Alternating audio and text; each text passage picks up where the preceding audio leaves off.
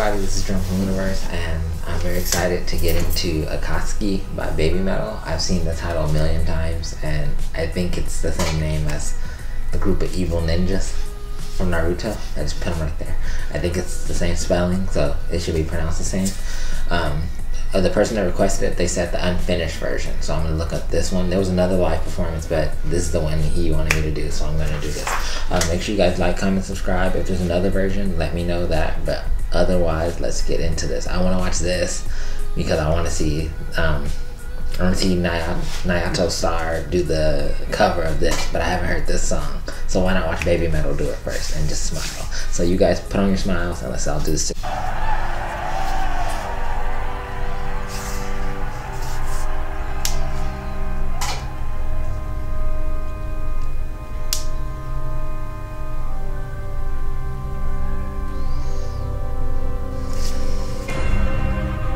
メタルの魂を守るため自らの命と引き換えに戦ったスーメタル。やがてスーメタルの魂は紅の炎となり天空を赤く染めたのであった。だが遠くの星が消えゆく。命の終焉はこの世の断りなのだ。今赤き月がスーメタルと共に燃える。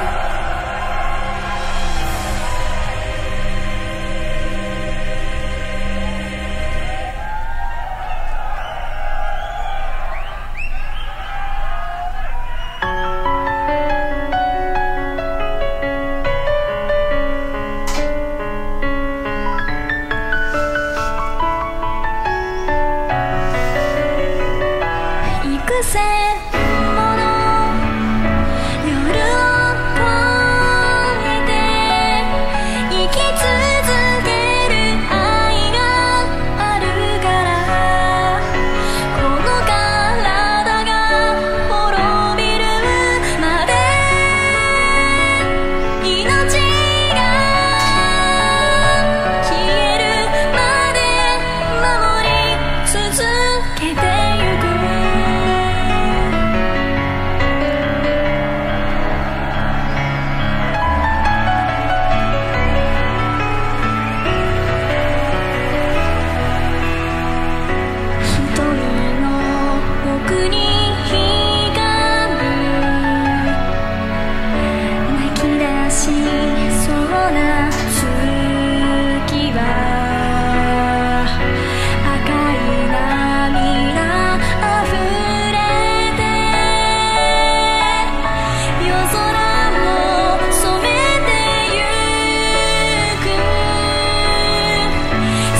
Okay, so far I'm really enjoying her voice, and it's really refreshing to see so many videos of her when she was younger, and then finally trying to get back to the finished product, her being like an adult and just hearing like the way she can carry her notes. And I don't understand what she's saying, but I can still feel the emotion behind it. It makes me personally feel pretty cool.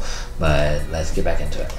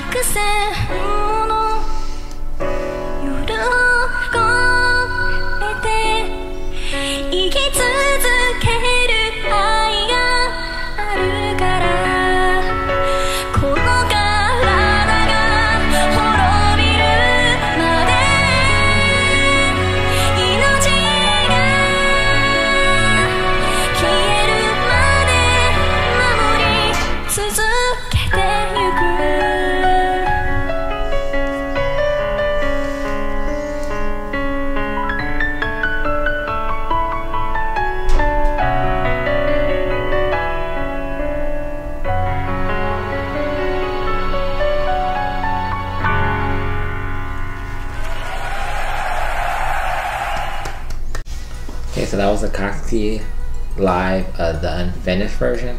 I'm not sure what makes it unfinished. Maybe the other instruments aren't there. The only reason I assume the other instruments are there is because you can't play a drum cover or something that doesn't have drums. So that makes me think that this was a different version. But I'm just gonna go off of what I saw. And I love the way that Sue makes you feel like good, and she give you chills and everything. And I don't even understand a word she said. Think about that. Like, she's just, her singing and her vocal range just like makes you so emotional, and just like, yeah, she really grabs you. But I really enjoyed that song. It felt very, very, very intimate just there. Like, if you were there in the audience, imagine just her talking to you guys. It would be like freaking amazing. But this Drum from the Universe, if there's a live version you guys want me to watch, or a music video, link it down below so I can watch that. I don't want to watch him play drums or something that I'm not used to. But if there's not another version, I really enjoyed this one. Maybe he'll get up there and sing. Who knows? But this is Drum from the Universe. Thank you guys for watching this. I think I want to watch this video. I watched this video. If there's another version of this, I want to watch that. I want to watch Mo and Yui's friendship, the building of it, because it's a really cool video that someone keeps linking me, and I keep wanting to watch it, but I keep getting trapped in the other video. So I think I'm trying to knock that one out tomorrow and just continue. But thank you guys for going along with these videos with me. They've all been awesome and amazing, and I thoroughly enjoyed each one of them. This is Drum from the Universe. Thank you guys for watching, and I'll see you guys later. Peace.